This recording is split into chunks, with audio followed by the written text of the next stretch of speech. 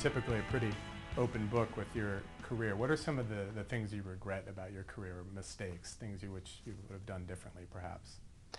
Well, now that I've wised up to the benefits of economic freedom, I regret much of my first 20 years of bashing business, of calling for more regulation because of this problem, and that's the intuitive reaction.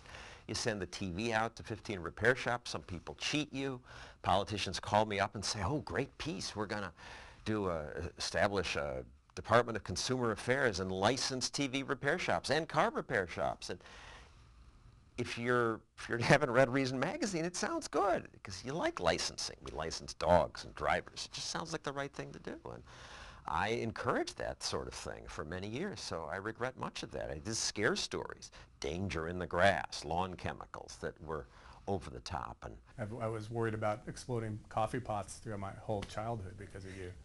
I did a story on somebody who died because their house caught fire because their coffee pot blew up. And you know, these things do happen, but it's a big country, a lot of nasty stuff happening to people. You got 50 people who die every year from plastic bags, so. Well, they're banning those too, so you don't have to worry about that. What about the flip side, the things that you look back and you're truly proud of what you've done? What are your greatest accomplishments? My first was this show called Are We Scaring Ourselves to Death? That finally, when I said, gee, we're scaring people about everything, we ought to put this in perspective. And I read Searching for Safety by Aaron Wildowski, which really opened my brain, and tried then to put risks in perspective. And it was tough to get on the air. 2 freelance producers quit rather than work on that show. They said, that's not objective, that's conservative dogma to say that regulation itself might hurt people. And fortunately, to ABC's credit, producers said, we don't agree with you, but this is an argument that deserves to be heard. I put the show on. I wanted to call it We Are Scaring You to Death, and they wouldn't let me. But the eventual show, Are We Scaring You to Death, with a counterpoint on Nightline where they argued with me, got surprisingly good ratings and good reaction from scientists who said, finally, a breath of fresh air, telling the truth about some of these issues.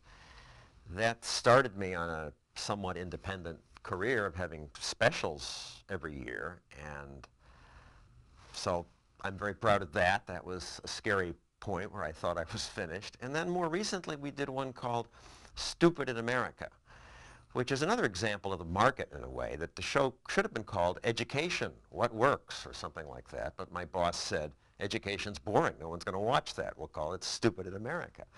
And I didn't want to imply that the teachers are stupid, because many are not, and many are heroic in how hard they work, but that the system of sending kids into a government monopoly when they never serve their customers well was stupid. And I worried that the show wouldn't be well received, because education isn't good TV, it's just people, kids sitting at a desk. But the ratings, we get minute-by-minute ratings now, they went straight up, and was the highest watched show that night, and as was the repeat. And it argued pretty forcefully that choice and competition might make a big difference, and it woke me up to some of the things we discovered in the research, that this argument that the reason it's failing is that we're not spending enough money. We're spending 11 thou per student. If you do the math, that's more than $200,000 per classroom. Think what you could do with that money. Drive the kids up with limos, and give them back massages. Hire 4 excellent teachers, and it just shows that government monopolies waste money, and that stirred the pot some. I'm happy with that show. I know one thing that you're proud of is Stossel in the classroom. What is that, and what do you accomplish through that? I'm very invested in that now. We do these shows, and they cost ABC almost $500,000, and then they air, and they're gone. And teachers sometimes wrote saying, gee, I wish I taped that because I wanted to show it in class, or we did tape it and I showed it in class, and the kids, quiet kids who'd never spoken all year, suddenly they were up arguing, we had a great discussion, can we get more of these things to use in classrooms? And I had some shows like Greed that we did, or Is America #1, which discusses why is America prosperous? And you ask kids and they say, well, it's because we have democracy and we have natural resources. And I point out, well, India has democracy and natural resources. India's poor. Well, India's overpopulated.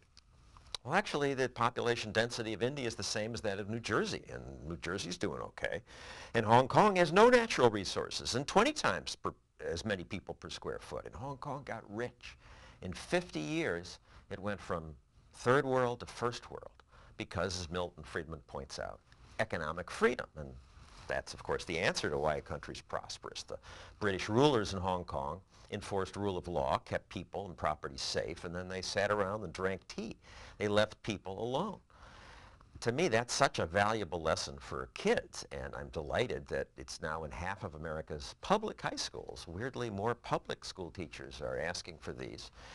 And now I have a nonprofit that raises money to buy them from ABC. And so at stosselintheclassroom.org, any teacher can get these DVDs. The positions you've been taking for years and years and years, some of them, against corporate welfare, against greedy peddlers of junk science ripping people off, in favor of gay rights, free speech, in favor of legalizing prostitution, in favor of legalizing drugs.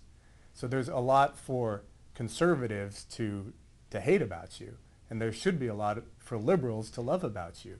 And yet, it seems almost always that you're widely adored by conservatives and widely scorned by liberals. Why is that? I'm not sure, but you're absolutely right. And somebody came up to me in New York and said, "Are you John Stossel?" "Yes." "I hope you die soon." And he was a legal aid lawyer. And there is this real hatred among the left because I'm a consumer reporter defending business, and they just so hate business. I don't know. I mean, I'm pro-choice. I was against the war in Iraq. I think homosexuality is just fine. I want drugs legal and prostitution legal, yet conservatives invite me to their conferences and give me standing ovations. Sometimes, not always, but they generally like what I have to say, and I even mention some of that. And it shows how pathetic it is for conservatives in the mainstream media that I, a libertarian, are the closest thing that they have to invite to a conference. And then the liberals being so angry, this hatred of business, and I'm not sure what that's about. I used to think it was about envy, that the college professor is angry that his slightly stupider roommate is making more money than he is because he's in business and he's a professor not making as much. But and the disparity of wealth is a little uncomfortable, or a lot uncomfortable. But then you think about the kings and queens of Europe. Thomas Sowell's point this out. People didn't hate them for all their wealth, and their wealth proportionately was vastly greater than now, but they hated the bourgeoisie. They gave them that nasty name. They hated the very people who sold them the things that they needed to make their lives better. So what's that about? And my best guess is that it's the intuitive reaction again that the world is a zero-sum game, that if he makes profit off you, you must have lost something. And if you don't study economics, that is how people think. And I see why politicians think that way, because that's how their world works. One wins, somebody else has to lose. But we have a lot of work to do to explain that free commerce doesn't work that way, that everybody gains. Can you talk a little bit about your collaboration with Reason TV, Drew Carey, how it came about? Well, Reason's always meant a lot to me, in that when I was lost in the political wilderness and politically naive, and it didn't make sense what the conservatives were saying in the magazines I read that they did, and the liberals who control the media where I am, what they said, which was always government will fix it and we just have to spend more, made no sense. And discovering Reason was just wonderful. I could see that, wow, there's another way to think about these things. So I've always read the magazine. Virginia Postrel was my teacher originally. And when you guys started doing television, I thought, great, let's take the best of it and buy it or steal it. You don't mind the competition, though? You worried about us? I like the competition. If I were more worried that you would eclipse me, I would still like it, because my goal is just to get these ideas out.